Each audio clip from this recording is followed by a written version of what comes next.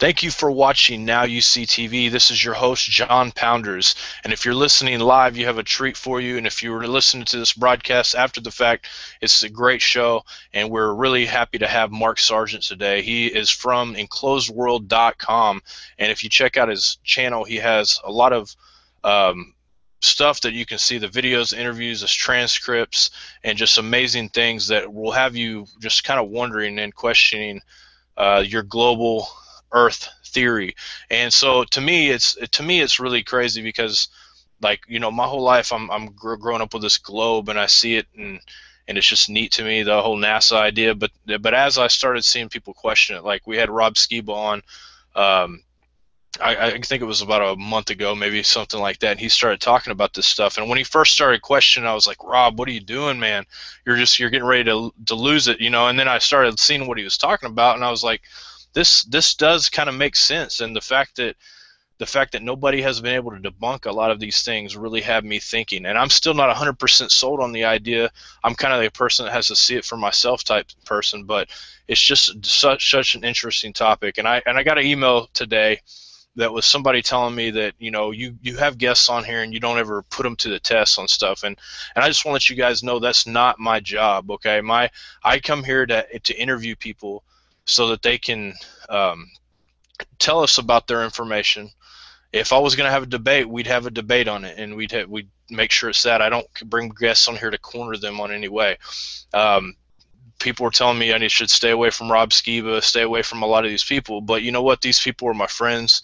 These people are people that I respect highly, and so, you know, it's easy to just say, you know, these people are this or that, and a lot of times you hear from bad information, such as somebody like, and you know, I don't like to put people's names out there a lot, but Michael Hoggard is really irritating me lately. He's putting out a lot of fake information out about the Hebrew Roots movement, about a lot of different people. So if you listen to that guy, I'm sorry if I'm isolating part of my audience, but he's lying about a lot of the things he says. So I want to make sure you guys get that clear. And I'm sorry, that's just the truth of the matter.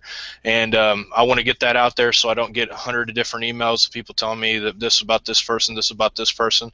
Worry about your walk, and if you don't receive the information that you hear tonight or any other show, that's fine. We're not here to force anything down your throat. We're here to get the information out so that people can hear it. And tonight I have my co-host John Hall with me. John, why don't you say hi and tell people about the conference coming up next weekend? What's up, everybody? I was looking forward to today's show with Mark Sargent. We were excited in the house. We have a lot of questions for him today. But getting back to the May 7th, May 8th conference in Evansville, Indiana, we've got Rob Skiba, Vigilant Christian, Gary Wayne, and David Carrico. It's a treat. Please come by, check them out. You'll be edified by what they got to say. They're hardcore researchers, biblical scholars, and they won't steer you wrong. So come out, check it out. You'll get a lunch the first day, or is it the second day, John? They'll get a lunch on the first day, because on the first day it is Shabbat, is Sabbath. So we don't want people to have to worry about trying to buy their food or anything like that. We'll have the food there supplied so that they can eat when they get there, and we'll have food that way they can kind of, you know, have finger foods throughout the day and stuff until later on that night. And so it'll be actually at a coffee shop where we're doing the thing. There's a venue inside of there, so there's also going to be, you know, a coffee shop available for treats later on and stuff like that. So they can go to nowuctv.org and register there. You can find John on Facebook, me on Facebook, John and Patricia Hall, and find out for the information there. Tuesday, we've got Doug Hamp coming back for the Awakening. He's going to be doing Why I Left the Pre-Trib Rapture. It's going to be a great show. Hopefully a lot of people will show up and ask a lot of questions. Yeah, it'll be interesting, to say the least. I'm still not sold on the pre-trib, post-trib, or any of that stuff. So for me, it's going to be interesting to hear. We're trying to host a pre-trib debate as well later on in June, and I think we got some people lined up for that, because I'm the kind of person that's like, I have to hear it and really just I just haven't heard any real good evidence for either one yet. So I'm interested in hearing what Doug has to say. I have utmost respect for Doug. And even though we may not agree on everything that we teach, I still have the utmost respect for him. So we're looking forward to that for sure. Also, make sure when you guys come to the conference, it's going to be right downtown. So we're talking about, tons of restaurants all around. For those of you that like to play penny slots, which I'm not condoning, so don't be, they have a casino down the road. They have there's a lot of cool stuff to do in the downtown area. So, but we're really looking forward to meeting you guys and getting the chance to just talk to you. And we're going to have question and answer segments from Gary Wayne, Rob Skiba, David Carrico, Vigilant Christian, and it's just going to be an amazing time, and I'm super looking forward to it. I can't. Sorry, somebody's calling me out here. It's a chance for like-minded people to get together. Speaking of like-minded people, there was some flat Earth mixers going on, it looks like last week, and I was trying to follow it. I was going to bring Mark on and see if he couldn't talk about those flat Earth mixers that were happening. I saw that Patricia Steer was doing one. I saw that you ended up going to a few. What was that like? That was amazing. And hi, guys. Thanks very much for having me, by the way. Thank you. The mixers were being held. Initially, it was Patricia's idea. She started the first one she was going to do down in Houston. And then another flat earther named Robin Poe had called me, and she goes, hey, since you're up in Seattle, maybe we should do one up in Seattle at the same time, because we were doing it on Earth Day. So we reclaimed it and called it Flat Earth Day. And so I put an invitation out there, and honestly, I didn't know how much response I get, because I called the restaurant up. I said, you know what, book a table for 8, and let's see what happens. And then the RSVPs just started rolling in, and before you knew it, we capped the room out at 30, and I couldn't take any more. We're turning people away. Patricia had 20 down in Houston at her thing at an Italian restaurant, and then another group in Los Angeles last minute kind of did a group of 8 down in Los Angeles. But it was absolutely fantastic. It put faces to a lot of the names that I've been getting, over the months. And more than that, though, it solidified to a lot of people, which was why we started rolling out videos, that this is no joke. It's and there's a lot of people saying, are there people in my area? I get those emails all the time. Are there people in my area that I can meet with? And once we showed that, yeah, there's absolutely people out there, it was incredible to watch. We had, just for mine in Seattle, we had 2 people come down from Canada, several from Oregon, several from Idaho, one from San Francisco, and that was just, because we said, hey, we're going to meet up, and wasn't anything formal, just meet up in a seafood restaurant down in Seattle. And quite a few people flew in for this. It was fantastic. Well, it's like getting like-minded people together. I mean, it's awesome. A lot of people out there that are doing the research are isolated, and they don't get to communicate with one another personally. So I guess it made it more favorable to see somebody face-to-face and be able to sit down, coffee, and discuss these things. Yeah, it gave a certain concreteness to it, where it materialized. People were like, for a lot of people, it's still ethereal, because if you don't have anyone to talk about it with, a lot of people are really shy about talking to their families about it. What happens when you got there, when you see it's like, hey, there's real people. I mean, the energy in the room was just incredible, and it just lasted all. We were supposed to start at 6, and there were people there way before 5. There were people there before I got there waiting. We ran until like 9:30. We were basically some of the last people in the restaurant, and did a little after party afterwards. It was great. It just never stopped. I don't think I slept 15 minutes that entire night. Very cool, man. I bet that was interesting. And yeah. I'm surprised as me how many flat earthers there are, man. I was blown away, man. When I heard about it, I was so just tripped out by the idea of it, and like I look, and like we did a show with Rob about it. There was like 20,000 people that viewed it, and I'm like, are there really that many people interested? But now that I look at it, it's just so amazing. And if you would, Mark, just tell us a little bit about the stuff that you do right now, and then we'll get into like some actual questions about the stuff. So sure. I won't go into the prehistory of how I necessarily got into flat Earth, but because I know it's a limited amount of time I got. But I created a series of videos February of 2015 called Flat Earth Clues, which basically proposed that everybody here is living inside a Truman Show enclosed structure. And I just kind of put it to everybody. It was kind of a challenge to the internet. I made a series of videos called Flat Earth Clues, ran it, the introduction, and then 12 clues, and I said, tell me how I'm wrong. And I laid it out. I go, here's why I think we are not living on a globe. Here is why I think we are living in really what amounts to a building or a God structure, an enclosed system. And which is why I called the website enclosedworld.com, and I put it out there. didn't really think it was going to resonate much, to be honest, because I thought I missed something. I mean, yeah, I had done a bunch of research beforehand, and I thought I had all my ducks in a row, put it out there, and then just held my breath and waited. And the emails and the phone calls just started coming in and coming in, and within the first month, I was doing interviews, and within another month after that, I had my own radio show, and my book just came out at the beginning of March this year, and it's just been crazy. The numbers and how things have been resonating, and all the weird stuff that's been happening, even in mainstream. I mean, we just watched a few months ago the world's most prominent physicist, Neil deGrasse Tyson, get into a rap battle with a Grammy-nominated rapper over the flat Earth. How does this even, it was getting surreal even for me, and I had been in this for a while.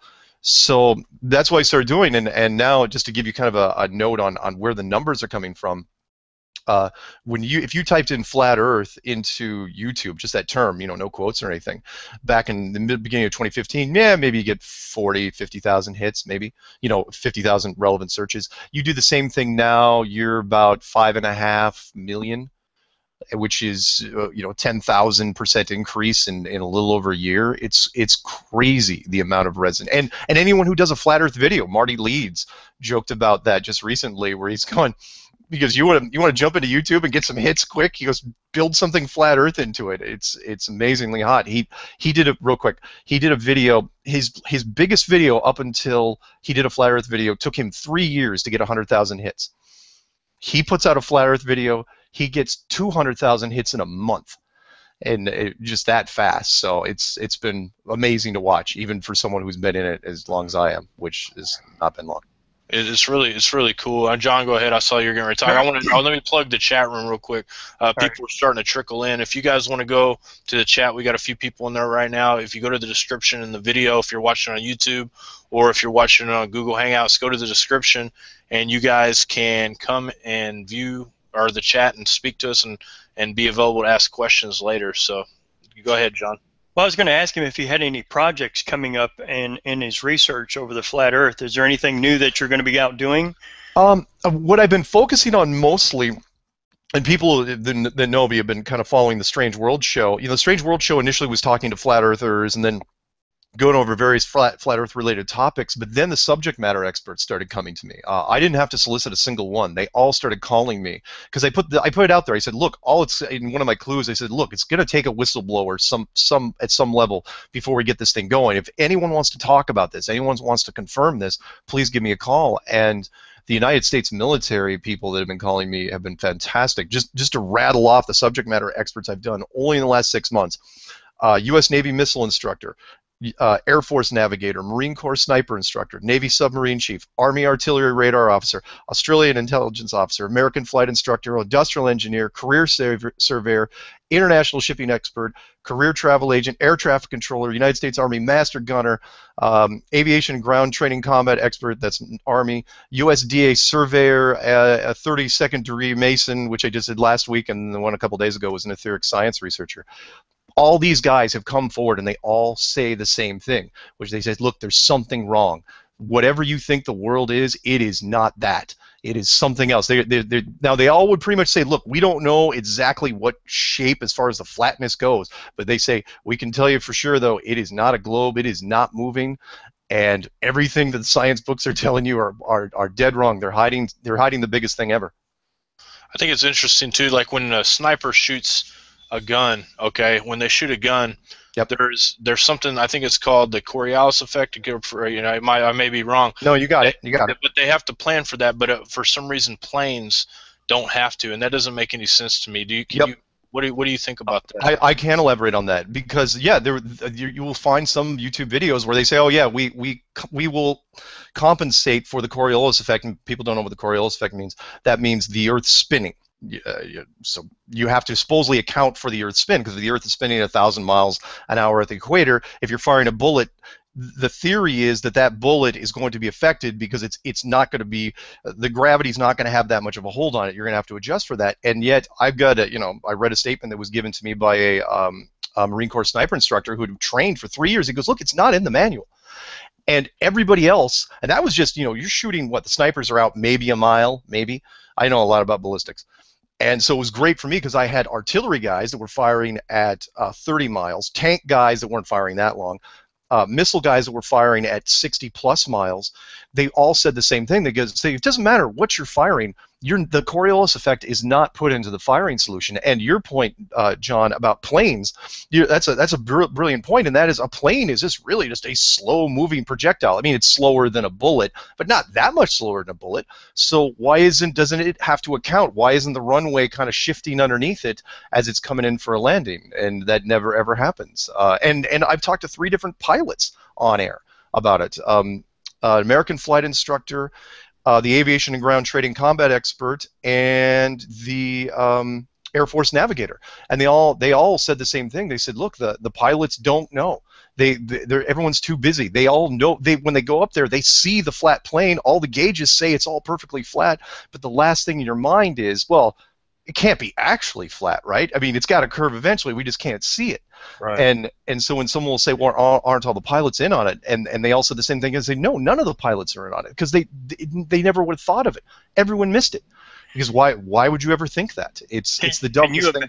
Can you imagine a pilot saying to another pilot, I think the Earth is flat? Oh yeah. He would get laughed out of he'd get laughed out of the bar. If you could, even if you were so open-minded as a pilot and you made that massive leap of faith, yeah, who are you gonna tell? Your buddy, the FAA, your employer? You're done. Which is why I joked in one of the clues. I said you would be better off telling them you had been chased down for 2 hours by a giant UFO. That would actually be easier to digest. One thing I wondered is because if the flat Earth model that I see, I noticed the flight patterns was a little odd because I was trying to figure out ways that a normal person can test it. Somebody that has a pilot's license, whatever. A flight from South America straight over to South Africa. Yep. You don't find flights that you can get that are straight over, even though it seems to be a really short pattern. The flights you get go all the way up into Europe and then back around. Why is that? Because I mean, obviously, if the Earth is flat, I can see why, because that's a way longer distance than they give it credit for. Because that should be a one. It should be. Everything, what you just said there, that's how I got into it. That was the intriguing little nugget that stuck in my head, because this German guy was saying, he goes, look, he wasn't even really a flat earther. He was just saying, look, there's something wrong with the flight routes in the southern hemisphere. If you're flying anywhere from South America to Australia or Africa, basically anything below the equator to anything below the equator, he goes, the routes are all wrong. They're all screwed up. He goes, they all go north, and they go into weird directions. He's going, if you're flying from Rio de Janeiro to Sydney, why are you going through San Francisco or Dallas or Los Angeles? Why are you going up there? And it's like, pick up people? No, it's pounds of fuel. That's the rule of the airline industry.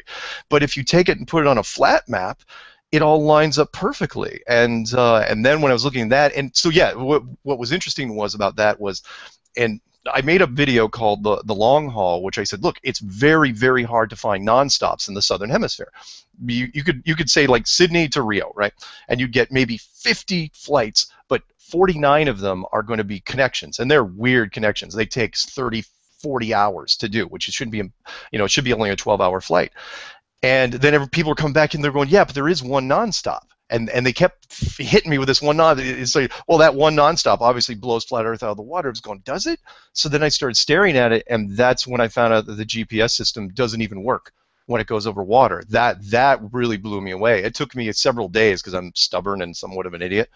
And so I'm watching these planes blink. They're blinking off the screen when I'm going to get a drink or a sandwich, and I'm coming back and I was going, where'd the plane go? So I'd follow another plane, and they just keep blinking off. And then I realized that the GPS system, it's not just in the southern hemisphere either, which I didn't talk about in the clues. It's also in the northern hemisphere. So when you fly to Hawaii, if you're going like, as soon as you leave the California coast, you get about 150, 200 miles off, gone. That plane does not exist anymore. Oh, the graphic might be there. The graphic will show up, but if you click on the details in any of the programs, Flight Aware, Flight Tracker, Flight Radar 24, the latitude and longitude will go to approximated or estimated mode. And my complaint was, and there's different stories, there's different people who try to explain it, saying, it's like, well, if the GPS system has 32, 36 satellites that are, flying all over this place, and it was designed by the Department of Defense. There should be blanket coverage. We don't do anything in the U.S. small. There should be blanket coverage everywhere. And not only is there not blanket coverage, there's these massive gaps which conveniently are in any large sections over water. It's amazing. 500 years of we're on a sphere. What are your thoughts on why such a huge conspiracy? Why hide this? Why would we hide it, or why would the creator hide it? Well, not the creator, but why would government powers? We got a question like before you get into that, I got one more question about the flight thing. What's the website? I can't remember what it was because I went there as well. The website where you can track every flight. What is that website again? Take your pick. There's FlightAware, Flight Tracker, Plane Finder is a good one. That's the one I usually use. Planefinder.net. But you can, they all pipe into the same system, which is the United States DoD system that went online supposedly in 1995, which in reality is probably just the old Loran system with a different sticker on it, which is ground radar based. They just said, it's like, oh no, we've got satellites tracking it now. It's like, ooh, I don't think so. Anyway, to your question, John, why would you hide it? There's several reasons. The first one would be that if you don't hide it, what I've learned about the authority, the people that run this place, not God, I'm talking about just man, the governments, the royals. I call them the authority, but it's really a group of the super rich, the royals, and government groups. If there's a risk of instability in our civilization, even if 10% of the population freaked out about this and grabbed torches and pitchforks and started running through the streets burning things down, they're not going to do it. Think of the obvious things first. Look at academia. I'll cover these real quick. There's three things you got to look at. Academia, you are going to lose the entire educational system from grade school all the way through college would be an upheaval. There are certain departments that wouldn't even exist anymore, astrophysics, astronomy, and then anything that ends in an ology, geology, hydrology, archaeology, biology, those things have to be retooled to the next model, to a new model. So the academic world is in chaos. The second one is financial. There would be a massive upheaval financially in the world because there's too many questions. Stock market freaks out if a president gets assassinated in another country. Imagine if all of a sudden the world was like, oh yeah, by the way, the world isn't round anymore. It would be financial chaos. But the biggest one would be spiritual, which is, think of this, every religion in the world, the big five, which control 80% of the population of this world, be it Judaism, Hinduism, Buddhism, Islam, and of course Christianity, every one of those groups has been looking for a holy grail, a magical artifact that solidifies their religion, whether it be the literal holy grail or the Ark of the Covenant, the Spear of Destiny, or whatever you want. If all of a sudden you were told that we were actually built, and by that built, this place was created, and if there's created as creator, well, then you've got basically the handprint of God potentially sitting right out there on the edge, and that's a tough pill to swallow, especially for science. Science does not like God questions. They don't. We've seen it with evolution. We've seen it with the Big Bang. If all of a sudden science has to come in, and it's unfortunate because they were the ones that discovered this, in my opinion, back in the late 50s.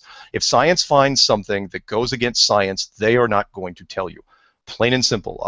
The Indiana Jones Raiders of the Lost Ark argument, which is, everyone was fighting the entire movie over the Ark of the Covenant. What happens when you get to the last minute of the movie? They put it in a crate and they put it in a warehouse, and no one ever gets to see it because it goes against science. It raises questions which science doesn't know how to answer. You take those three things, educational, financial, and spiritual. You put, and put that to a group of guys, high-powered guys in a meeting room. That meeting takes about 10 minutes tops, and they said, we got to hold on to this thing for as long as we can. So what's it going to take to hide it? Money. That's all it's going to take. Money and being clever. Do not tell that many people. Seal off the outer edge and the upper edge. And they did it very, very well. Their big moves, everything got so weird after the 1950s. The Antarctic Treaty in 1959, locking down Antarctica for all time. Creating inventing the Van Allen radiation belts and saying that they're up there. Creating NASA in 1958. which basically militarized space and kept the private corporations out for decades. And only now are they even coming, anywhere close to it. And I'm sure those private corporations, SpaceX and Virgin Galactic, they're probably tied in at this point. But it's the greatest deception of all time. It's the coolest deception of all time, and it's a wonder to see. I learn new stuff every week. Talk about the Ponzi scheme behind NASA, you know what I mean? They've billions of dollars dumped into this. Oh yeah, 20 billion last year was their budget. Yeah, and they keep kicking the can down the road. We're paying 20 billion for things, but they're killing programs. Most people don't even know we don't even have a space shuttle program anymore. That's gone. They keep talking about Mars. No one's been to the moon supposedly since 1972. That's 2 generations of people that have no idea. There's nobody's. They keep talking about Mars, the Orion project. Keep kicking that can down the road. That's never ever going to happen. And I talked about this in several things where you can't. Unfortunately, the detection ability, and I don't want to nerd this conversation too much, but we all, if you make a movie, you're going to make mistakes because every movie is filmed out of sequence, which is why the news for the most part isn't. But we get into that later. So if you have websites that are dedicated to it, if you make a mistake in your movie, it will be on the internet. It's called moviemistakes.com or the other clones of that. You couldn't fake a Mars mission now if you wanted to, because the detection ability of the internet, they would just dissect it and they would discover it in record time, which is why they're stalling as long as they have. It's like, oh yeah, we'll get to Mars. That's what you keep hearing. We'll go to Mars. We're going to Mars. Everybody, get the money together. We're going to Mars. They're not going anywhere. They can't. If I was given, and I'm a pretty creative guy, if I was given a dump truck full of money and the best Hollywood people in the world, I would still say no. It's like, there's no way you can do it. You can't fake anything anymore, which is why all the local stuff, we don't have to get into those, is so hard to fake because the technology is caught up. Between HD and everybody with their phones and the internet, everybody's swapping stuff and all the forums. All it takes is one guy in the middle of Kansas, 4 o'clock in the morning, to spot one frame, and then that's it. It's on the internet, and you're doomed. Sorry, that's my rant. YouTube is blown up with debunking NASA. I mean, it's all over. Oh, yeah. Rob had a short video out. He was talking about the Van Allen belts and a lady talking about doing water suits and how much they were going to cost. And I mean, he was just going off on a rant on that, and just people started making videos just on that one subject. I mean, you can find out how much money they're going to spend on it, and it's not going to work. Yeah. I mean, they're just debunking it left and right. So. I love watching what you said there, because the flat Earth movement, what it's done is it's taken a whole nother level of people, and they're going backwards and they're analyzing every frame that NASA's ever released, and now they're just ripping stuff apart. We even every week we get stuff from like 6 and 7 years ago, and they're saying, look at this. They'll find it, and it's blatant. They're horrible effects, and I feel bad because they used to be able to get away with it, and now they're not. It's especially the interior ISS stuff. It's just horrible production. I would if I was in a Hollywood backlot and I got that was my dailies watching the interior ISS shot. Oh, the heads would roll. It'd be bad. Yeah, there's several questions in the chat, but I'm gonna hold those just for a second, guys. And if I forget to ask them, re-ask the question, copy your question, because I want to ask it. Okay, so we're talking about planets, we're talking about Mars, we're talking about stars. Mm-hmm. Okay, how does this work into the flat Earth plan? And I've seen a couple of different flat Earth models where the sun kind of goes in a round circle around, like a circular pattern around the Earth, which I can understand that. But what about the stars and these planets that are, how far away are they? What is going on, man? The orbit pattern and all that. How does that change if the Earth is flat? If it's flat, what it does is it really doesn't change it that much as far as how it moves through the sky. What really changes is the distance. So, and I know I'm going to date myself by saying this. Look, to really appreciate, you got to go to a planetarium just to see what I'm talking about. If anyone doesn't know what a planetarium is, I don't know if they take kids there anymore, but it's a giant dome structure where you lay on your back in these seats and you watch all the stars and everything go across the sky. And the moon, if it's a really good planetarium, maybe they'll throw in the sun. But it's all pre-programmed and everything just moves across the sky. And what I'm getting at is, the stars are moving, not you. So the question is, and some people have said, well, I've seen Jupiter and I've seen Mars with a telescope. And I go, fine, take your pair of binoculars, go into a planetarium, look at Jupiter, and tell me, do the binoculars make it seem more real or less real? And it's a trick question. It's like, well, it doesn't make a difference because you're in a planetarium, it's fake. Then I propose, it's like, okay, how do you know you're not in a much, much bigger one? Because, and that was really what I proposed, which was if you can make a structure, basically it's a giant planetarium / terrarium / arboretum / wildlife preserve, whatever. But if you can make something that's thousands of miles wide and several thousand miles high, can you fool an entire civilization to think they're actually, in space? And yeah, you can. How far are the stars? If the dome could be as little as 400 miles high and several thousand miles high. What makes it different, though, in my opinion, is the most of it is planetarium-like we would build a planetarium. But the sun and the moon appear to be different. They appear to be solid objects. Whether they're two-dimensional or three-dimensional, we don't know. But they are roughly about the same size, several thousand miles up, maybe 3,000 miles up, and they're both between 30 and 40 miles wide, and they're both completely illuminated, self-illuminated. The moon isn't reflecting anything off the sun. One is a big light bulb, the other is a big night light. And they're spinning around, and they are suspended by something that a technology we don't know. Does this mean the stars aren't real? No, I mean, they're lights in the skies. Do they have sentience? Do they have conscience? I don't know, but they're not what you think they are. They're definitely not light years or even light minutes away. They're right there. So you think they're inside of the firmament? They're not. I do. I do. I'll go scriptural on that one, and I can't remember chapter and verse. Rob Skiba would be way better than me. Where that the stars were placed in the firmament would not surprise me. I mean, even that's probably an interpretation. I mean, if you ask somebody from olden times, go into a planetarium and you turn on the projector, and you see the stars up there. Technically, they're in the dome, but they're actually on the dome as well. It's hard to describe. But another thing, because people will say, well, that's hard to do. That's really, really hard, and they can't get their head around it. I was going, look, I'm old enough to remember when you used to go into planetarium on the weekends and watch Laser Pink Floyd or Laser Zeppelin, where it basically used the same system, but turned off all the stars and projected all this weird stuff that's up there. People forget, it's like, no, they were using the same system. You could project anything you wanted. So when people say, well, how do you get a crescent shape on the moon? How do you get the phases of the moon? Are you kidding? You can do anything up there you want. I mean, blood moon, that's easy. Just say, turn moon red. At this particular time, it's not hard. The upper part is a snap compared to what's down here. The tough part that is everything on the ground.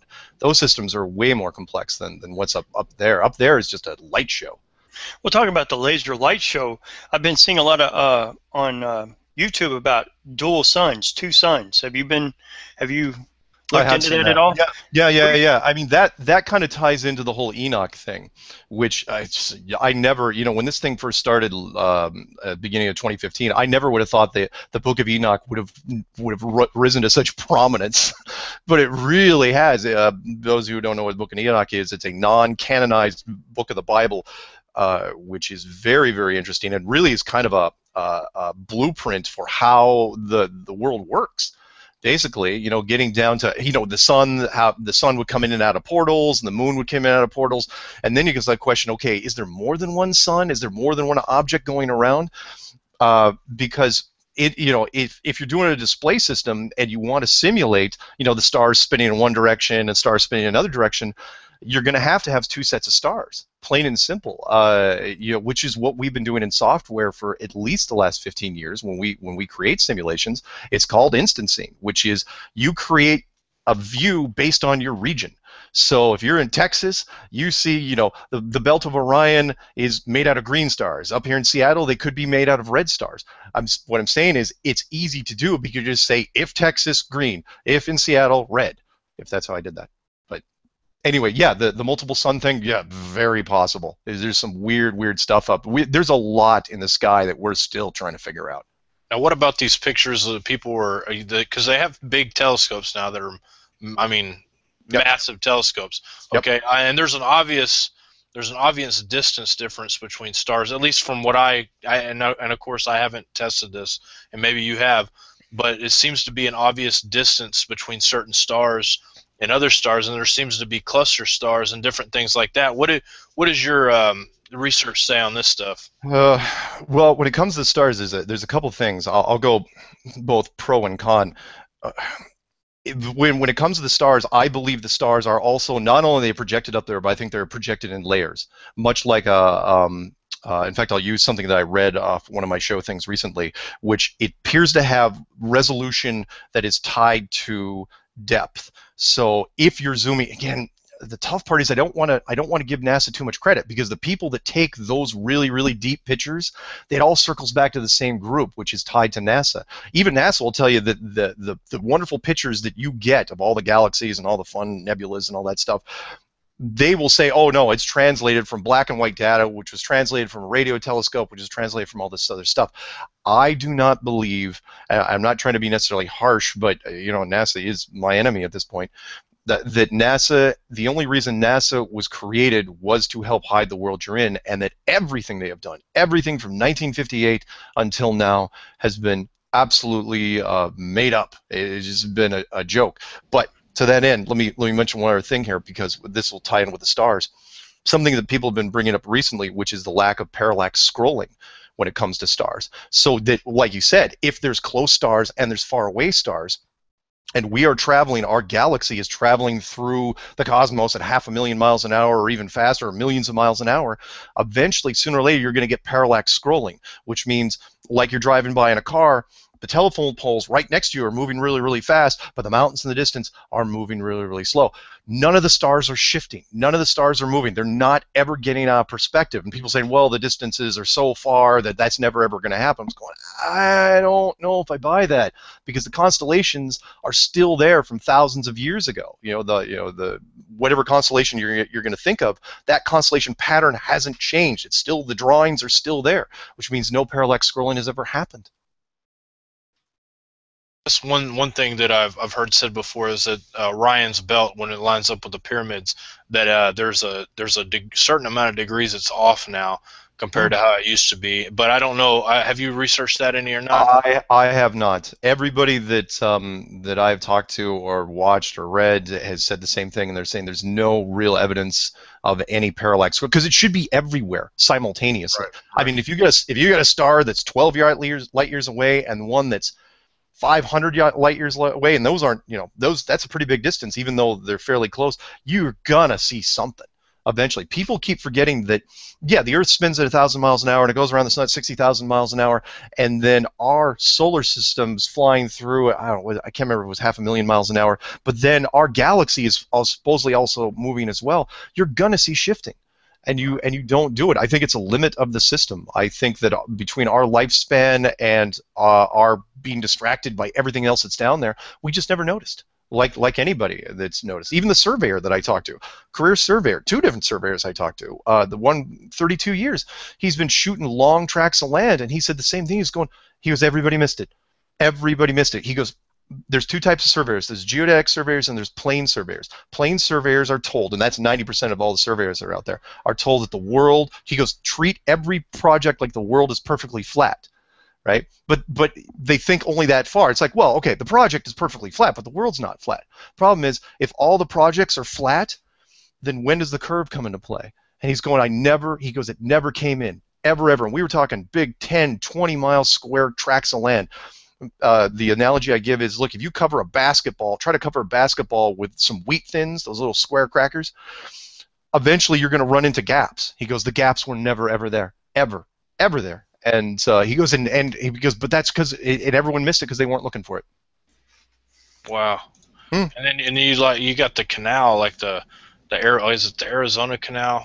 How about the Suez Canal? Yeah, I mean, that's multiple miles. I think the longest one in the world, though, is actually the one in Arizona, the Arizona Canal Path. But I would wonder if the people that were built would actually have had to plan for that. If that was the case, if it was the curve, yeah.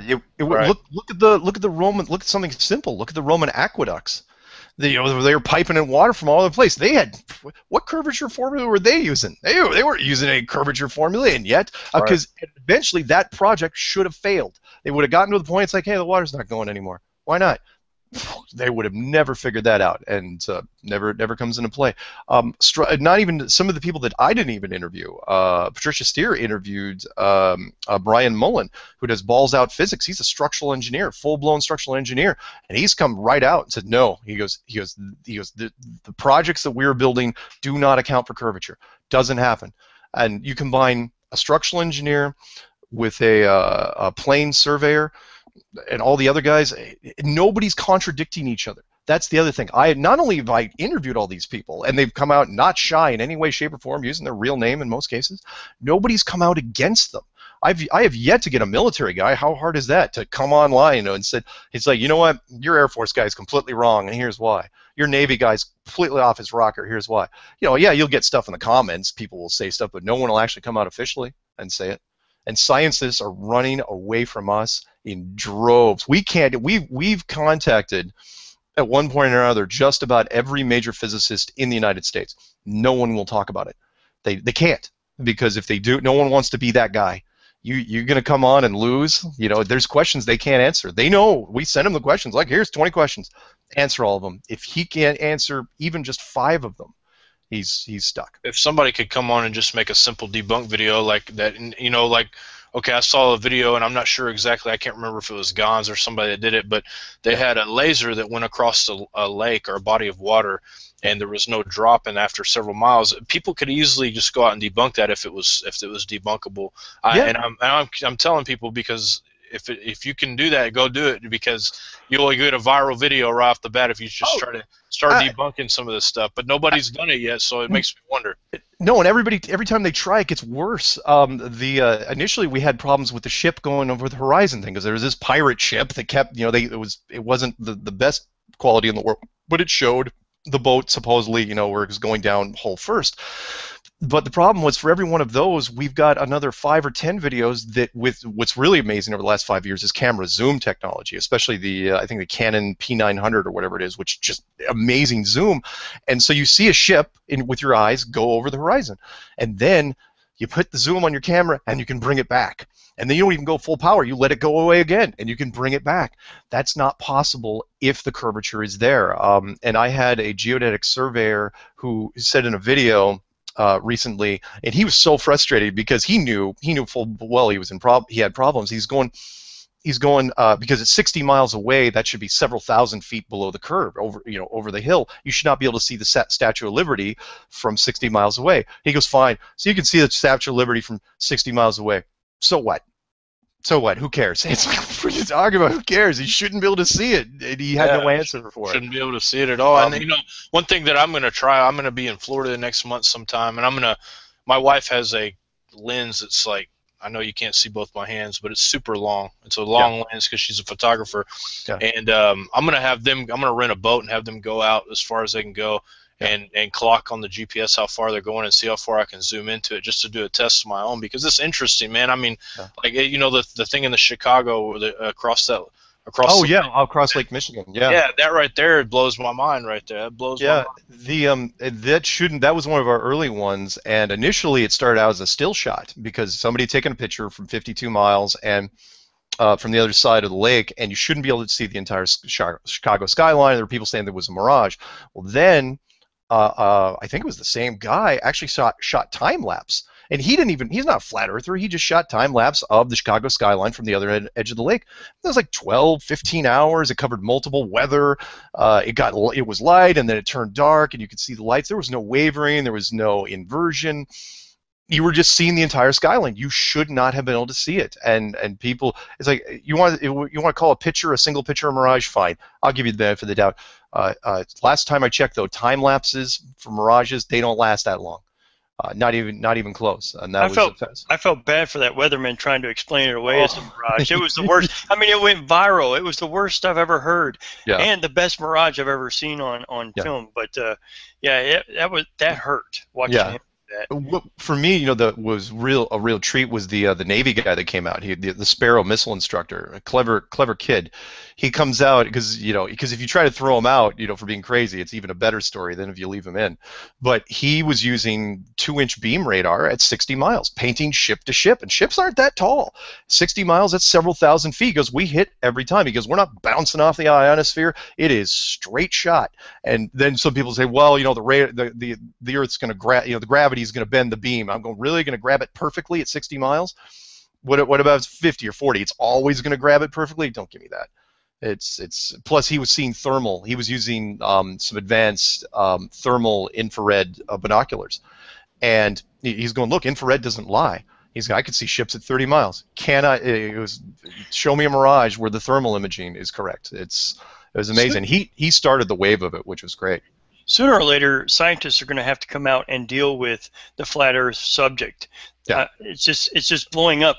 And like you said, you had over 5 million hits. Oh, no, not just 5 million. It's 5 million relevant videos. I mean, it's blowing up on just sheer number of people that are coming out, because once you get that aha moment, you get so pumped up. It's amazing seeing people make their first videos. People's never done videos before. Just create a YouTube channel. It's like, I want to talk about flat Earth. I keep looking. They have 10 subscribers.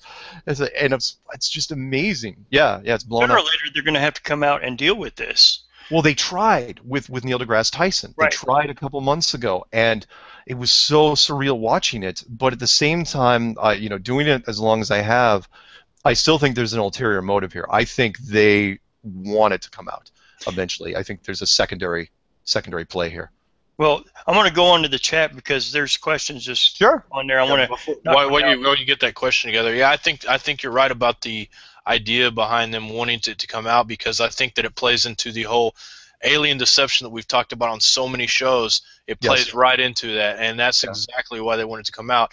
And when they do, it's going to be a ground shaker, because if you look at the way things are going, there's going to be it's going to be crazy. It's not just like, okay, the truth can come out, everything's going to be okay. It's going to cause a lot of problems, major problems. Yep. Yeah, you have to do it with something else. You can't just do it by, I've said this for months, which is flat Earth is not a standalone situation. You have to combine it with something. It's the left jab before the right hook. The question is, what's the right hook? Is it somebody going to land in the middle of somewhere and say, "Oh, we're here, we built it," or is it a false second coming? Oh, you can take your pick, but there's a right hook coming, that's yeah. Yep. Go ahead, John. I'm sorry, I didn't mean to interrupt you. I really think that's what it's playing into, because you've got people like popular rappers and people coming out and saying stuff about it, that and talking about all kinds of crazy stuff. So I mean, it's a matter of time, and I really do think that either, if it is true, I think that they want it to come out because they want it to come out in a way that they want to control it. Yeah, they want to control how it comes out. So anyway, go ahead, John. No, that's a good point. I was just thinking about when you said that. Who went to the Pope? When was it? I saw you. Leonardo DiCaprio, who just won his first Oscar. Yeah, mainstream media is. I mean, you hear little excerpts here and there. Yeah. Where Rob Skiba was the first one to really latch onto that. Where Leonardo DiCaprio, I showed him the video where he goes to the Pope to talk about climate change and gives him a book with a painting where he said that there's a dome structure where the Earth was flat and it used to be hung up above his crib, and then the Pope, he travels to Cuba to meet with the somebody down in Cuba, whoever the Catholic version of he is down in Cuba. That guy then goes to Antarctica for whatever reason we don't know to hang out at this little church down there, the only church in Antarctica. All these just weird things. Yeah. Sorry. Uh-oh, can't hear you. No, sorry about that. Somebody was typing saying I look mad. I'm not mad. I promise. I had a. He doesn't look mad. I don't. I'm not mad at all. I have my son. He's 2 years old, and I went to the zoo today and walking up these hills, so my back is absolutely killing me. So I'm not mad by any means. Just to let you guys know. So. Okay. Anyways, talking about Antarctica, there's a question in the chat by Chad. He says, what does Mark know about the UN treaty that all countries have signed saying they will not go to the Antarctica? That's off limits? Antarctica is, let me clarify here because I tried to be as clear as I could in the clues, which was if you want to spend $15,000 and go down to Antarctica and take pictures of the penguins, you can go. However, if you have a company, and I don't care what company you own, you cannot do business. Your corporation cannot go to Antarctica ever. And I mean that and which is weird because it is universally signed. It doesn't matter if you are a small mineral company or the biggest oil production company in the world. Not only can you not go down there, oil companies from Russia can't go down there. China cannot go down. Nobody can go down there ever. Not only they can't go down there, they can't even talk about going down there. So you'd think if I was, again, the head of ExxonMobil and wanted to go down there, all I have to do is call up the New York Times, pay them a bunch of money, and say, hey, I want to run a story every week saying how great it would be for my company to go down to Antarctica. It'd be great for America. You can't even do that. You can't lobby. You can't even go to, you know how it works, money and power and greed. It's everywhere. And you can lobby Congress. You can lobby the Senate. You can't even talk about it. It's crazy. Well, but yeah, sorry, go ahead. Oh, your mic cut out. Your mic cut out, John. I think you might have muted it on accident. No, I was listening to you and Rob on one of your shows that you guys were talking about that the Pope and an Archbishop got together, and then he went down to the Antarctica, and he couldn't vet that story that he went down there and did some ritual. Has anything else come out of that? No one's going to hear about that. They took the pictures of him standing next to the penguins and going into that tiny church. I have no idea why that thing was there. But the other half of that story that that a big Soviet crew or a Soviet blockade of ships supposedly carrying an ark. Now I'm not saying it was the Ark of the Covenant. It could have been a different ark, but yeah, there was all sorts of weird stuff tied to it. I believe some of it. There's some stories that just they're not going to tell us. They're not going to get leaked out for whatever reason. But we do know he went down there after the Pope had talked to him, after Leonardo DiCaprio had talked to the Pope. I mean, yeah, you could say, oh, you're just connecting the dots. I'm going, there's some pretty weird dots to connect, but they all happened. Well, Chad come up with another question. I'm just going to start throwing them at you real quick. Sure. What do you know about Operation Fishbowl and Operation High Jump? All math would collapse as well. Does that make sense? Yeah. Okay, Operation High Jump was first. That was in 1946. That was Admiral Byrd's biggest military mission, where he goes down to Antarctica with a full carrier fleet looking for something. Now, what people say, well, was he fighting the Nazis, or did they run into UFOs? It's like, yeah, maybe, but he did take a full-blown carrier group. What exactly happened is still shrouded in mystery. But hang on, I have to close. You probably hear some noise in the background. Give me 1 second. Right back. Yeah, no problem, man. This is interesting, man. I just say sorry about that, guys. No problem. Sorry. Okay, so he goes down there in 1946. It was a leaf blower. It was outside, so it was just gonna get worse before it got better. So he goes down there, and whatever happened down there in 1946, I don't think was that big a deal, because by 1954, when he goes on the Longines Chronoscope show, that CBS show, it didn't seem to be a factor. So whatever happened in 1946, they took care of it. Now, did they rout the Nazis and whatever happened, or did they scare the Nazis into it, into asking for asylum with whoever's running the place? Then it's possible. Whatever happened, it didn't make any difference in the long run, because by 1954, when he went on television, he didn't seem to really care. He was like, oh, no, we're just going to go down there and make money. Operation Fishbowl, completely different thing. That was part of the atomic weapons program testing, high altitude nuclear. I got to remember, I don't say nuclear testing, which started in 1958. And then in 1962, between the United States and the Soviet Union, where they were basically taking atomic weapons and just firing them straight up for 4 years, just pounding. I mean, and those first shots were not small. 3 megatons was considered a very big shot in the 1950s.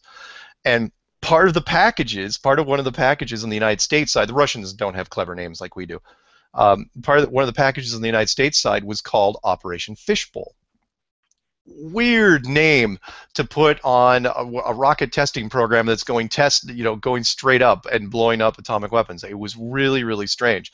The one I don't think was necessarily a big deal. If the Germans did go down there, they never resurfaced. The only time they resurfaced was in the movie Iron Sky, which was a few years ago. As far as the atomic weapons program testing, that was going straight up for 4 years. That went 4 years, and then the Soviet Union and the United States stopped on exactly the same day. They had several other packages while they were doing it as well. Fishbowl was probably the most interesting, and they, in my opinion, they'd taken it to the limit. They had hit that sucker, and that's typical of what we would do, right? You find a dome, it's like, let's punch through it. What do we got? Wham! And atomic weapons weren't going to help. So then I think they were trying over the last 5 decades, trying different things. I think HARP initially was designed to be a frequency issue where maybe they could kind of phase shift it maybe, and then now we have CERN. And CERN, I think, is the biggest, boldest, which is okay. Maybe we can't do it with brute force. Maybe we can just open a door, sci-fi style, and just get out without actually having to deal with the dome itself. I'm going to be interviewing a guy named help me out here. He did the book Shinar Directive. Dr. Michael Lake. Michael Lake, and he talks about one of the spots that they built Babylon. He believes that there was like a loose point or a weak point in he doesn't talk about the firmament because I'm pretty sure he doesn't believe in flat Earth, but he's talking about into another realm, and maybe that could have something to do with it there. That's pretty interesting to think about, and that's not something I'll probably bring up to him because I'm pretty sure he doesn't believe in flat Earth. But when he started talking about that, when you guys started talking about Operation Fishbowl trying to bust out, that's one of the first things. If I had the money, I would test. I would go straight up as hard and fast. Hit that thing with everything you got. Yeah. There's a guy we follow, Anthony Patch, and we watch his stuff on CERN, and we've noticed we downloaded the earthquake app, and you just get all the earthquakes that they report. And over the last, I'd say 6 weeks, just yesterday I counted from midnight all the way up until about 9 last night was like 58 earthquakes, with maybe 6 or 7 of them being over 5.0 and more. Yeah. Does that play out in flat Earth as far as everything that's all right? Let's see if I can put this in a certain way, because I have caught some flack because I've said, look, if we are in a giant terrarium / planetarium, whatever, everything is artificial, and I know it's tough for people to let go of all the other things. And I said, look, if you're going to have a little terrarium with a spider in it, a tarantula, is anything that you do in that terrarium, is anything you do you're going to leave it to chance? So yeah, you're going to have a light bulb for them and maybe a night light at night, and you're going to have a nice glass cage and some stuff on the bottom. Are you really going to put anything, you're going to leave anything in there that could be random? And so when people will talk about tectonics, or they'll talk about volcanoes, and they'll say, well, why wouldn't the magma system be natural? I'm going, why in the world would you leave a volcanic system on that, to be natural? I go, you one super volcano and this whole thing is done. It is cooked. So everything would be part of it. Everything from the underwater conveyor system that controls the ocean currents, the jet stream, which controls the atmospheric stuff, and everything else in between. The magma system, the tectonic system, all, in my opinion, not only is it all necessary, but it all works better in an enclosed system. It's way easier. Rob Skiba was the first one to show what like the weather systems. If you put it onto an azimuthal map, you change it into a flat map, it's just this beautiful circle with a few little swirls every once in a while, and it's just so much easier than all that crap that's supposedly going around the globe. It's a much more efficient system, and I'm not saying, I never ever would say that God was lazy in any way, shape, or form. What I'm saying is God is very, very efficient. I think Carl Sagan knew, and he kind of hinted at it. He's going, look, there's an awful waste of space that's out there. There's these huge tracts of space out in their solar system. There's nothing there, and galaxies. There's these massive. He goes, it just seems like there should be more there. Well, what if it's the complete opposite? What if it's all right here? And as long as the population believes the illusion, why would you make a big solar system? He's like, well, God is infinite. God can make the solar system. Yeah, but He doesn't have to. Not if everyone buys it. If everyone buys it, then it becomes a much more interesting story. You can make it now. I do think at one point, 500 years ago, that whoever created this place helped the story along because it buys you time. Because eventually, People, I did a clue on this. If people find the edge, that's all. Again, it's what's going to happen. People find the edge. All anyone's going to care about is the edge. They will not care about anything else that's going on in the world. They're only going to care about the edge. The human beings do not like being confined. So what you do is you make it seem like there is no edge. How do you do that? You create a ball that you can circle all day long, and there's no fence. And that worked. It worked brilliantly. Not only that, when you get to somewhere that seems like the edge will be, it's so cold and bitter. Yeah. Who wants to go over there, you know? So. The natural reinforcements, the natural negative reinforcements are brilliant. Oh, it is so brilliant. You know, little things like a 3% salt solution in the ocean, just enough to where human beings can't drink it, but life forms, other life forms can live in it. You get out to the outer edge, and icebergs start showing up. If you actually make it to the Antarctic coastline, it's 200 feet straight up of ice. If you can get on top of that thing, then you've got no plant life, no animal life. There's no supplies, and then it just starts going up and up and up and up, and it goes up to 2 miles, and it stays at 2 miles until you get to the high mountains. You couldn't ask for a more inhospitable place. So that every time you think, so it's the most negative reinforcement. So what it does is it makes you, kind of like the Truman Show, it makes you change your mind. But you think it's your change. It's like, oh, it's too cold, I'm turning around. Oh, there's ice, I'm turning around. There's nothing to eat, I'm turning around. It's all your decision. You don't think that somebody's forcing you. Now, if there was a big giant golden stop sign there that says, do not go any further, what do you think people would do? They would go, you know, there'd be a whole church worship the golden stop sign. So.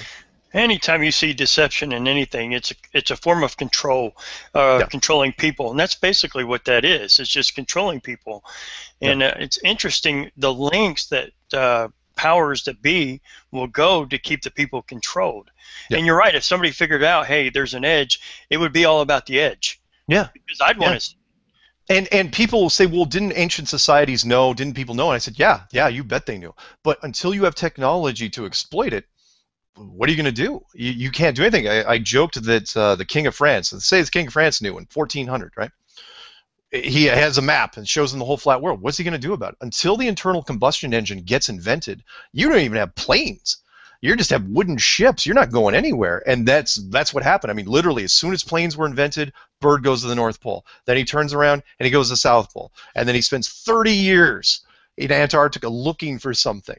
And looked like after 25 of those years, they just gave up. They said, well, apparently our maps, we couldn't find it. And then Murphy's Law, you know, the second they do that, the very next mission, Operation Deep Freeze in 1955, the whole thing changes. And that was brilliant because, again, they gave it away because he's on television saying, this place is made out of money.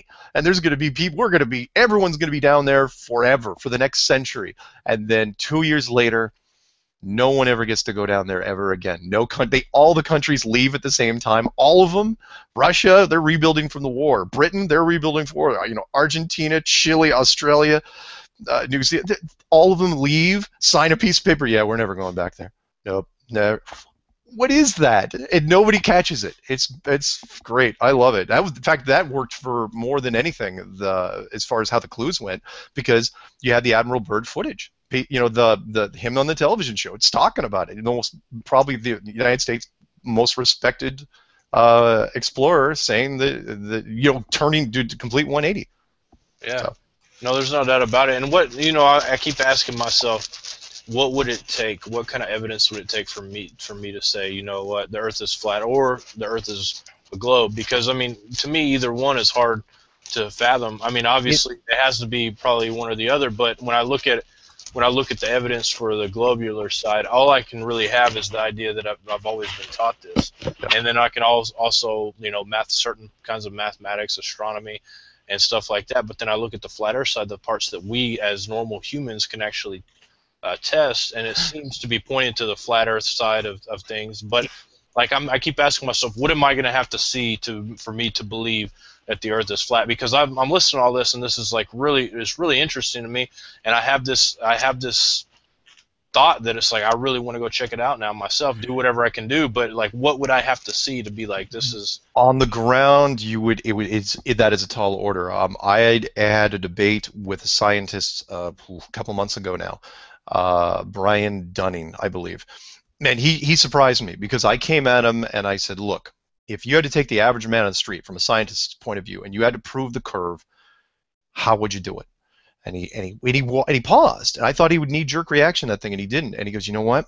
He goes, I couldn't do it. He goes, you can't prove it on the ground. From a scientific standpoint, you cannot prove the curve on the ground. He goes, I'd have to give you $20 million, and you'd have to go up to space. And then I realized, and it kept circling back to the same thing. The gatekeepers are already up there, and the gatekeepers of the United States military. Now, yes, you can say there's other space agencies, but the United States military was the one that started this thing. Well, I mean, there's private organizations that have had it, but they keep getting bought out by the government organizations. I know there was one recently where Obama decided he wasn't going to fund NASA. A private organization stepped up, and then they ended up getting bought by NASA somehow. So yeah, there you go. Yeah, they don't want private corporations could have been involved since day one because they were supplying the parts. General Dynamics, Lockheed Martin, Boeing, those guys. Those are big players, big military contracts. But to your question, at least I can only speak from my standpoint because I've been talking to all these guys. For me, the brass ring is someone from the space program whistleblowing. That's really the big one because you can on the ground it shouldn't be, and there's no play on words here, both sides shouldn't be level. It should be a slam dunk for the globe side, which is why the globe is having such a hard time because it's like, look, the mountain of evidence should be here against a flat earth, but it's not.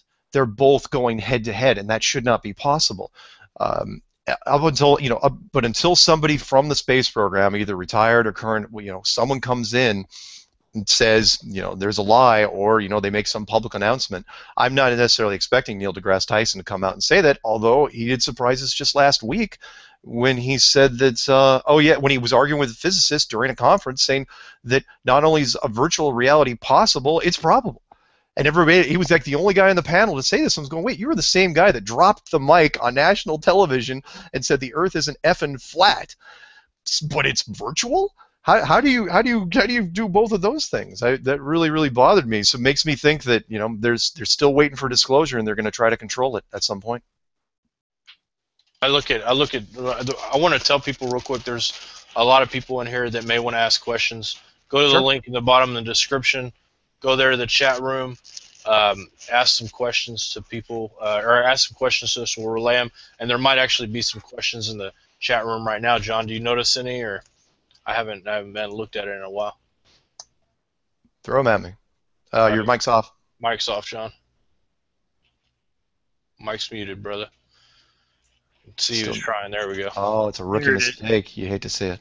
Hey, I'm a guy in training. He's brought me on board. And he's training me up. So. No, I have to say that because I actually talked, because I do my own show on Tuesdays, and I actually talked for 11 minutes. And no one, I didn't read my emails, and so I realized that I was muted the entire time. I was like, oh, really?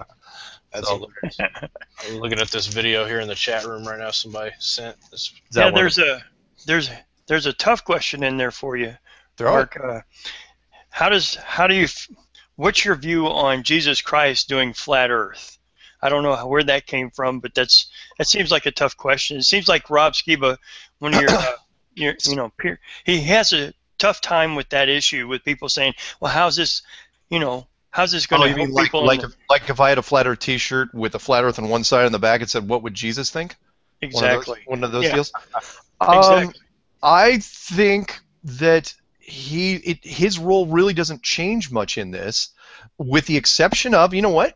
I will go back because actually I'm surprised that Rob didn't say this. There was I don't remember the chapter and verse, someone will have to look it up for me, where during the second coming, and I was bothered by this in Sunday school when I was a kid, which was when during the second coming, that's Brian Mullen, Balls Out Physics, great guy. During the second coming, everyone will be able to see the second coming at the same time. And on a ball, on a spherical object, that is really, really tough. So how do you pull that off? Well, if it's a flat surface, then yeah, it's very easy to do. It's extremely easy. You just show up and everyone can see you. And there's been stories in other mythologies for years. In fact, I think there's one, I don't know if it's Old Testament or if it's another religion, where there was a tree in the center of the earth and it grew so high it could be seen from all corners of the earth. But anyway, if you're talking specifically Jesus, that's the only reference I really have. Well, except for the time that I know more about the Bible than I thought. where Jesus was taken up onto the highest of all mountains with Satan, and Satan showed him the breadth of the world from a single peak. Exactly. And so I think Jesus knows it's a flat Earth? Yes, I do, and I think he'd wear the T-shirt.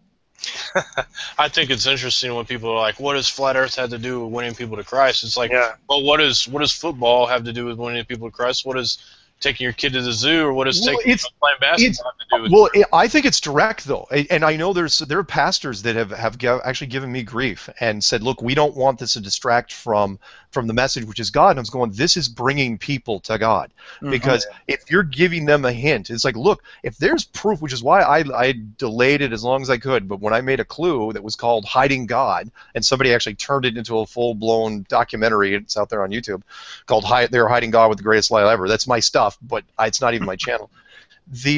But I said, look, if there is proof of intelligent design, if there is proof of God, that's what you want. It's what everyone's been wanting for the longest time. You know, what do you think? You know, everybody, whether you're a devout religious person or not, everybody at some point gets in their hands and knees. I mean, maybe not their own bed, but they say, look, give me a sign, show me you're out there, show me proof.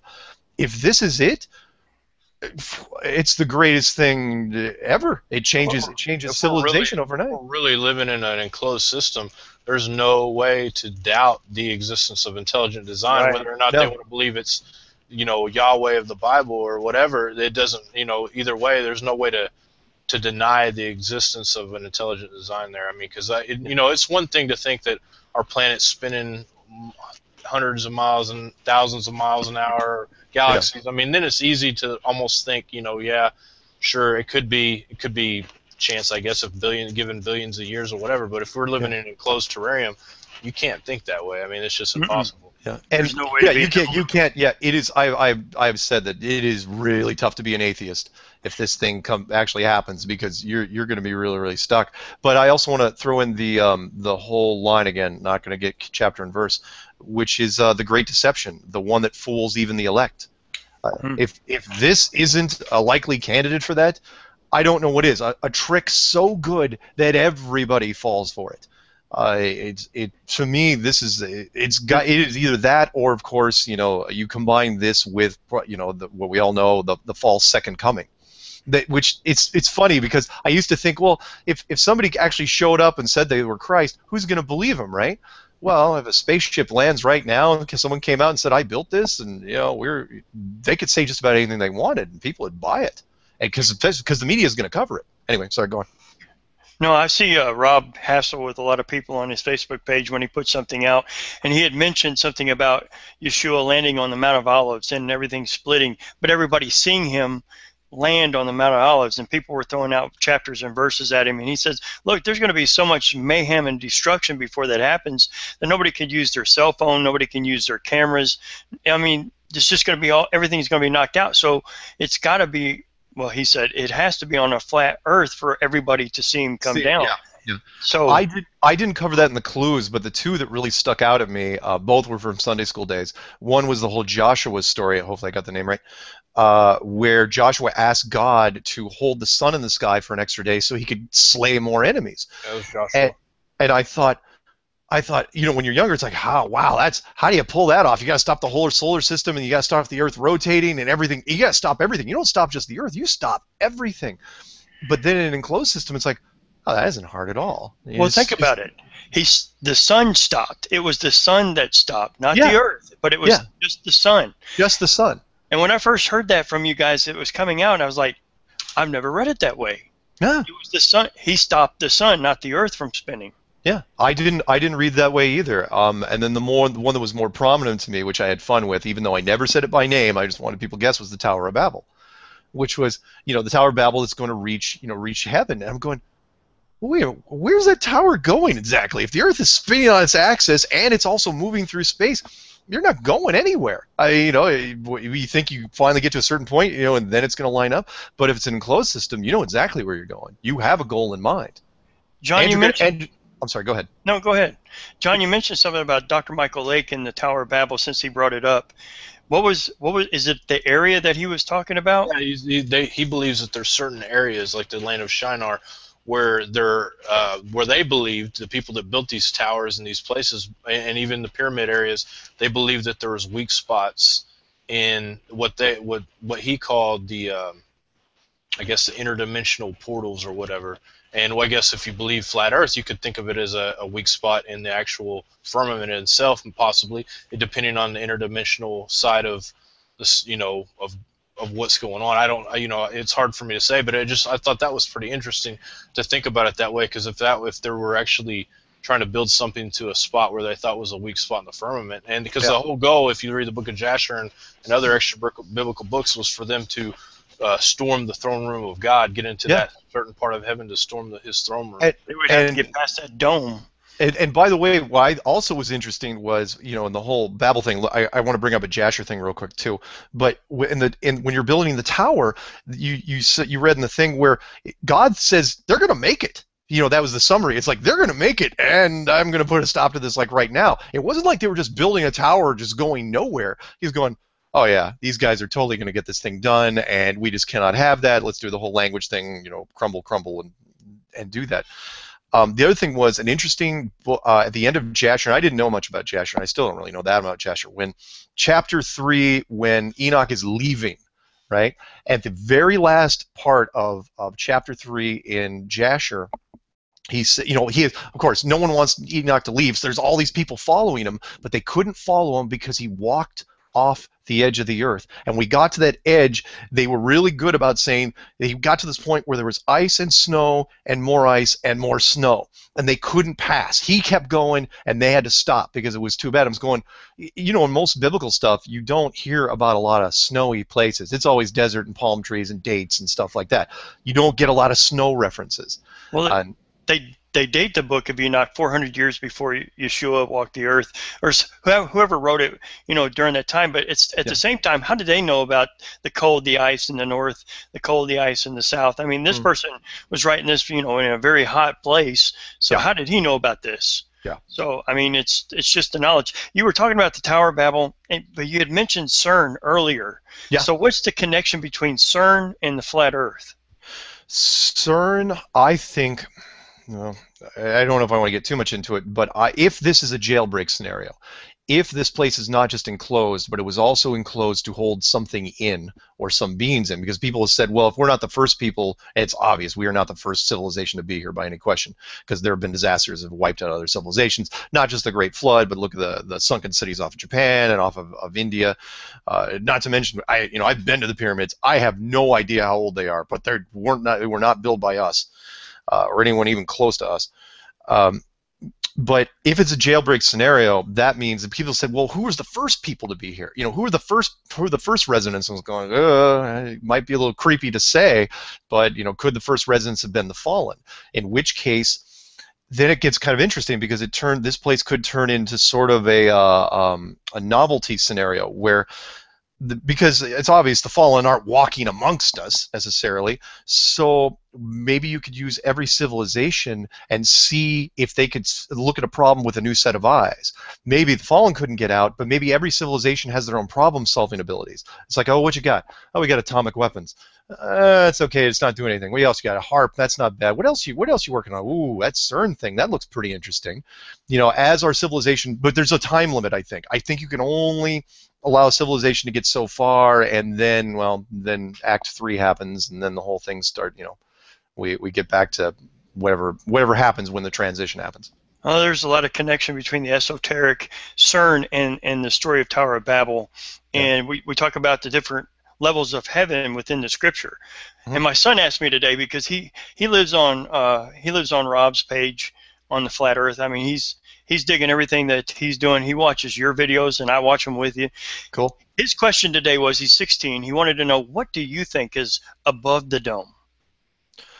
I believe, it's not the first time I've been asked this, but I've been thinking about this for a number of years, way before Flat Earth, which is, I believe it's an unlimited universe. If you want to know kind of a graphical description, take a look at everyone's seen it, the Flammarion, Flammarion.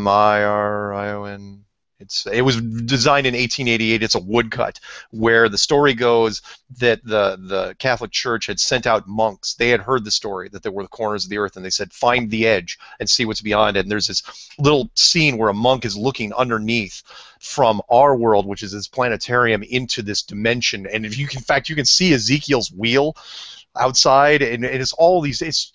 It's wonderful cascading layers of different universes. I think it's an unlimited universe outside of this, meaning we are, because everything in here is built on so many layers of conflict.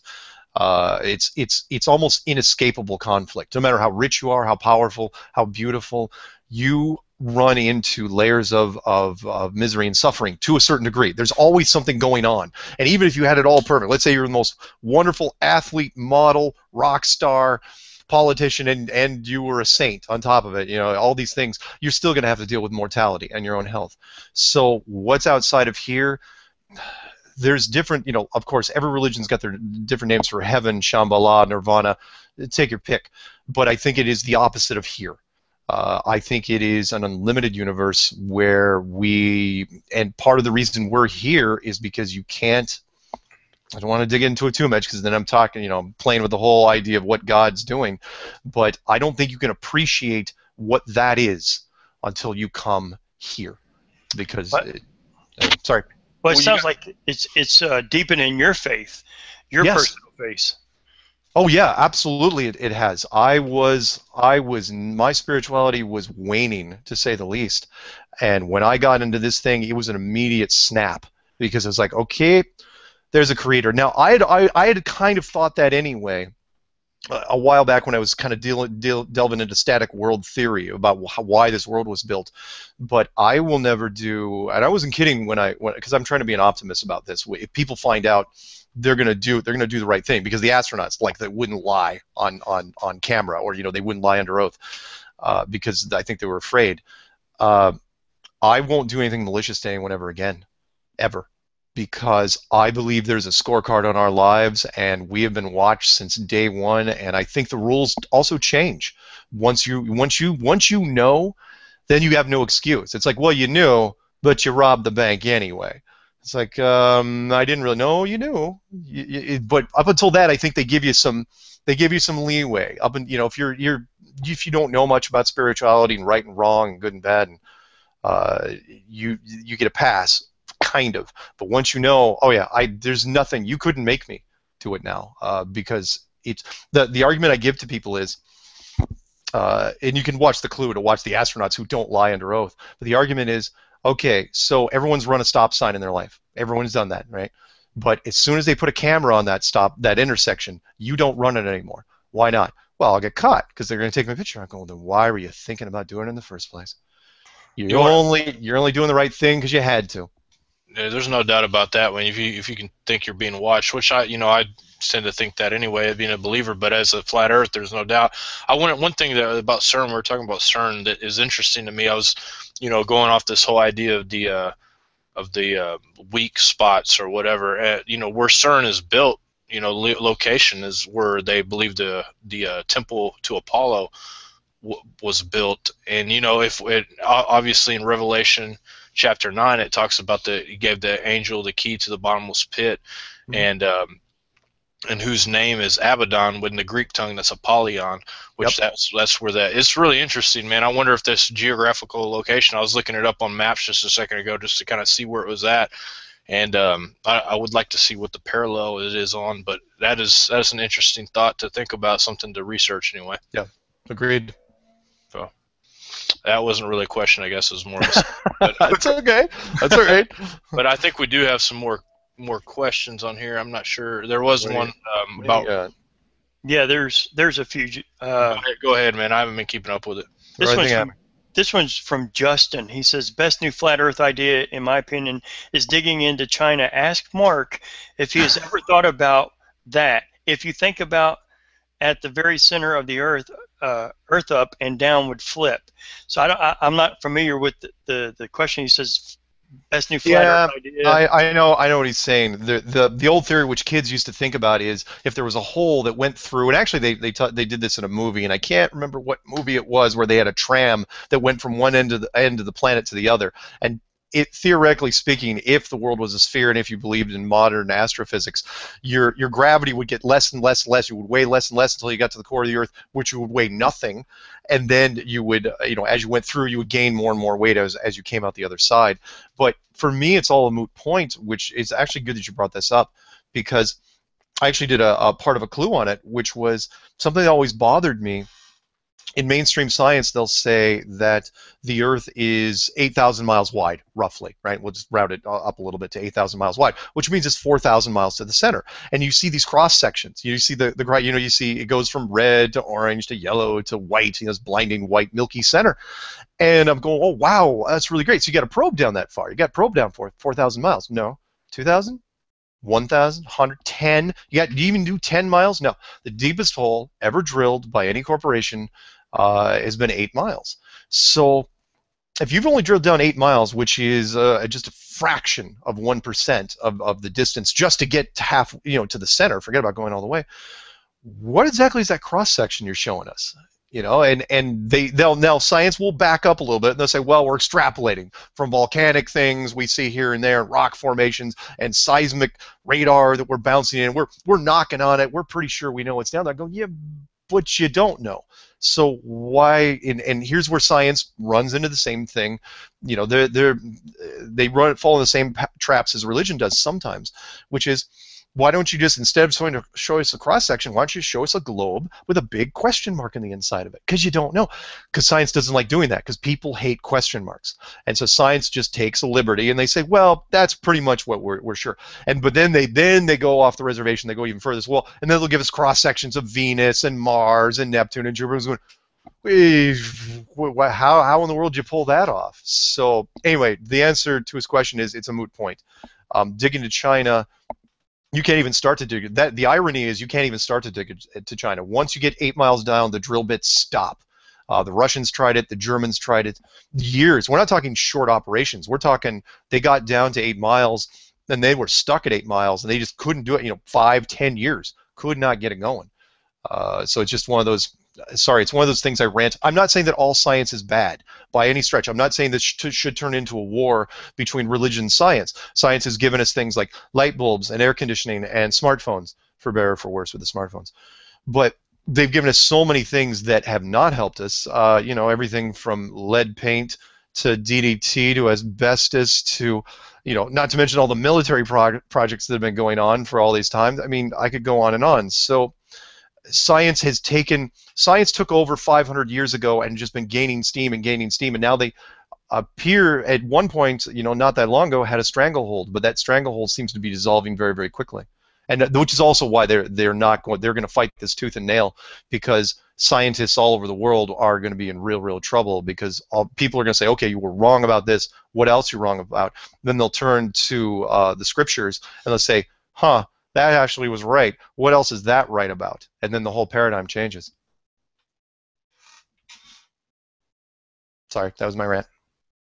No, sorry, man. I was looking at this video. This guy had made. I guess he said he made it. I don't know, but anyway, yeah, it's interesting, man, to say the least. Now, I want to wrap this show up here. Sure. We're an hour and a half in. We wanted to go an hour, but this is a subject. Oh, that's cool. No, I knew you couldn't do it in an hour. We could probably go for a lot longer. We go a long time on this. We sure can. I'd love to have you back to discuss a little bit more. Yeah. Well, if your viewers will allow it. I know people. You got to remember, there's a backlash, and I know people, because this isn't your first show on this, right? No, we had Rob on before, and I don't care, man, because to be perfectly. Like I gave that disclaimer at the beginning. We have people on to give their insight on things. We are questioners of everything, and that's what we pride ourselves on being people that are actually question things. And people that don't want to question the subject, whatever, don't question it. Let me throw this out real quick for the listeners out there, because you were saying, how would you prove something? Let me throw it right back at them, and because this is something that we've been doing now for months, which is, anyone that can show me where the curve is, show it to me. I mean, you think people say, oh, no, I've seen an airplane. And I put this out 15 months ago. I said, you see an airplane? Fine. Take a picture of it, put it on your laptop, hold a straight edge up to it. If the curve's still there, you send me a picture of it. I will put it on air. I will put it on my show. No one's ever done it. Show me the curve somewhere. That's the easiest one to go after. It should be 8 inches per mile squared. It's Yeah. not there. So, again, prove me wrong. Anyone that's out there, I know there's people saying flat Earth is dumb, it's stupid. I'm going, fine, prove me wrong. And if there's somebody out there that thinks that they know all the answers to these questions, I'll be happy to host a debate if somebody out there knows what they're talking about and wants to actually do it. But the problem is I'm not hearing from the other side very much. So I'm hearing from the flat Earth side, and I'm hearing a lot of things that are super interesting. So we decide we're going to do it. I know a lot of my viewers are, like, why are you guys getting on this stuff? But honestly, we're here to question things. We're here to learn, and unless you can hear this side and that side, unless you can hear because anybody, I talked about this before, anybody can make something sound legitimate if they want to. All they have to do is put together a well-formed thesis, put together the facts that they want, and leave out all the facts opposing it. But in order to really prove your point or test your point, there has to be an antithesis. There has to be somebody that can test what you're saying. Yeah. And how do you do that? You have shows that are different about different things. You talk about these things, and that's the way, and they're like, oh, debates. Like, I like debates personally because they help me learn. The Bible in Acts, they had a debate. There was a debate with Peter, Paul, and all those, and Barnabas. They debated certain things, and they came to a conclusion on it. The problem is people won't ever, like most people that debate or argue, they do not care what the other person has to say. They're waiting for their turn to talk. And here, that's not what we're here for. We're here to learn because I want to know. I want to know about these things. I'm not gonna. Like I've said so many times, I'm right about this. I'm right about this. 4 years later, I was wrong. How many times am I gonna have to say that before I start learning that? You know what? I'm going to research, and I'm going to keep researching until I figure out the truth. I'm not just going to go ahead and say somebody's wrong right off the bat without ever testing it. That's foolish. The Bible talks about that, hearing only one side and then not hearing the other and making up your mind makes a fool out of you. And so I'm not going to do that. That's not what we're about here. And if this kind of stuff, you can't handle people talking about this kind of thing, then we might not be the channel for you, or you might just have to mute this video and watch the next one because we talk about a lot of different things, Yeah. Exactly. The ultimate ignorance is the rejection of something you know nothing about, yet refuse to investigate it. Where can people find your information if they want to go get into? Because you do put out some serious research. I mean, most of it's very serious. I mean, you do your homework. Where can they find your information? Okay, 2 easy ways to find it. Let's just do the YouTube one because everybody knows YouTube. If you're on YouTube, just type in 3 words: Flat Earth Clues. Those 3 words, you will find my stuff. My YouTube channel is just my name, Mark K. Sargent. You don't have to remember that. Flat Earth Clues, easy to remember. If you want just a dedicated website on it, which mirrors a lot of the stuff from YouTube, that's enclosedworld.com. It's still pretty cool. There are apps out there, Flat Earth Clues apps. There's a book on Amazon now called Flat Earth Clues, which I didn't even have to solicit. That shows you how weird it's getting. And yeah, that's the easiest way to get all this stuff. Oh, and I do a show on Tuesday nights. I do a radio show called on Truth Frequency Network Radio called Strange World, and I do another show with Patricia Steer called Flat Earth and Other Hot Potatoes. That's on YouTube. There's all sorts of stuff. So it's not tough to. That's fun to listen to you guys on that show. Oh, thank you. Well, we have a lot of fun. I'll put your links in the description too, so people can go check it out. But we definitely appreciate you coming, and I want to tell our guests as well. Thank you for those of you that joined the chat. For those of you that like to know more about the shows we do, or just get a reminder when we do them, make sure you sign the if you go to the page that's in the description, or underneath it, you can sign up for the newsletter, and we just send out a reminder right before the show, and sometimes just about new information we got. But then we don't spam people by any means. If we have a live show, we post it out there, and you guys can come. And I know a lot of the listeners that rely on that newsletter so they can figure out what's going on. So make sure you guys sign up for that. That way you'll never miss a show. I always have people, man, I missed the show. How can I, figure it out? That's the way you can figure it out. You just go and you sign up for it. We boost it out. I want to thank Mark so much for coming on, man. It was an awesome show. It was really informative, and man, it takes me one step closer towards that. Mark, I'm going to have to go out. Me and Rob had talked about getting a boat and going to the Chicago area and actually keeping the camcorder on it the whole entire time so people can't say it's a mirage, because if it's a mirage, the closer you get, it's going to disappear. So we're going to, you know, try to do that, probably John too, and we'll document it and just check out some stuff for ourselves that we can check out. There's stuff you can do out there in the audience to check it out for yourself. None of these tests are too difficult. I mean, unless you got some kind of jet you want to let us borrow and we can fly up in the air, see how high we can get. Nice. We'll do that too if you want to, if you guys have anything like that. So you never know who might be listening. So maybe you never know. I know in our household it was a hot topic. We were talking to Mark Sargent today. I know we were geeking out almost all day over it. So it's really good to have you on the show. Thanks, man. Thank you very much. Cool. It was a joy to be here. You guys were great. All right. Well, blessings, everybody, and until next time, we will be praying for you. And thank you so much. We love you guys. You guys are like the family, like our family. Everybody listens to the show, and we appreciate all your comments, your messages, and we can't wait till next time. Read your scripture. Oh, do I have a closing remark?